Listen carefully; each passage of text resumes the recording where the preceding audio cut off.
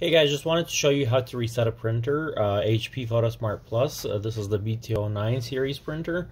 So it's a little bit complicated, but it's actually not that hard. So you're gonna go to your home page, you're gonna press the arrow to the right, so you can see where you can see the back button is right here, and this is the home. So we're gonna press twice on the back when it's in this position. So twice, so 1 2 1 on home, and then 1 2 on the back again. So let me try doing this.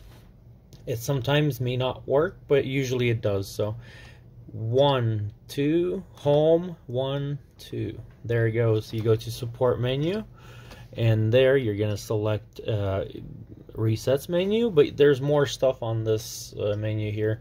You're gonna select resets and you're gonna press OK. Then to reset the printer, you're just gonna do the semi-full reset and hit OK and do that, and then I'll show you how to do that again, how to get into this menu. After the printer turns off, give it about a minute just to reset, maybe unplug it, and then turn it back on.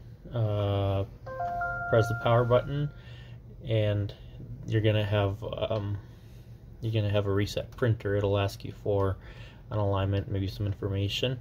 So that's how you do that. So let me show you.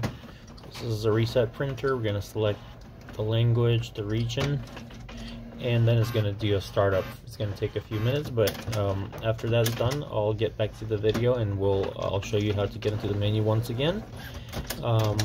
And hopefully that would be helpful for you. So once again, thank you guys for watching. Please subscribe to our channel, and I'm going to show you how to do that once more. I'm going to go to the right here, and I'm going to press this twice. So 1 2 1, and then 1 2. So let's just go ahead and do that. So 1 2 1 1 2, and we have the support menu where we can do the reset, see how many pages were printed on this printer, for example. Counters, this printer did 2,000 pages so far. So basically that's a menu where you can find out information about your printer as well as the reset. So thank you once again for watching, and have a beautiful day. Thank you.